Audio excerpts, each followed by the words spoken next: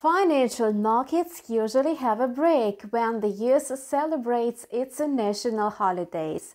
The fact is that US banks and investment funds manage the largest capital turnover in financial markets. That's why today the market got stuck. It's quite possible that the situation will be the same even tomorrow, as it will be a shortened trading day in the United States. Thus, the market activity is expected to be low. Today, the ECB will disclose its monetary policy meeting minutes.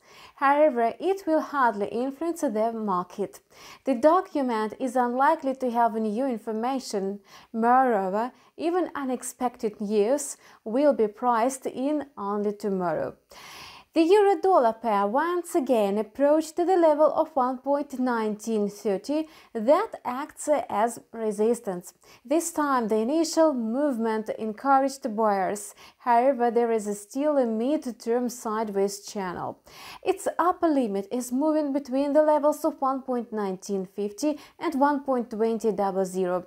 That's why buyers may soon close their positions.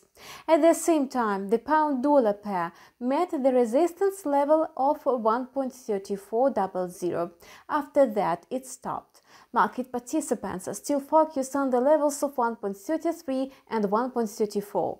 Trading strategies could be based on a rebound or break of these levels. However, the second strategy is more profitable and poses lower risks. That's all for now. We wish you profitable deals and have a nice trading with InstaForex.